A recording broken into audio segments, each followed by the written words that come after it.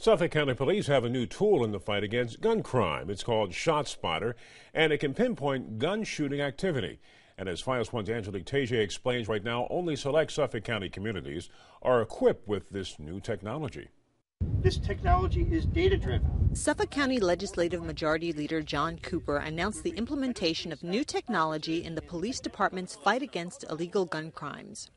It's a 3-year, $1.2 million subscription to the ShotSpotter Flex alert system for Huntington Station, North Bellport, Wyandanch, North Amityville, and Brentwood, areas identified as having the highest gang and gun-related activities. It's been used by dozens of communities across the nation, including our neighbor to the west, Nassau County, and they've reported a dramatic decrease in gun violence and shootings. It gives supplemental shot data over here. This incident here is a multiple gunshot incident. It plots right here on the map. As you can see, it plots very accurately on the map.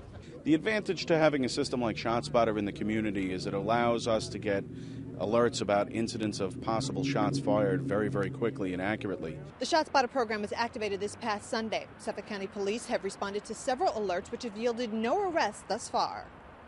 Is there any concern that perhaps your officers might be responding to false alarms and therefore taking them away from actual crimes that are being committed?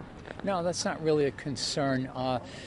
If the system does create an alert, it's certainly worthwhile investigating. Not every single sound is sent out to dispatch as a possible gunfire.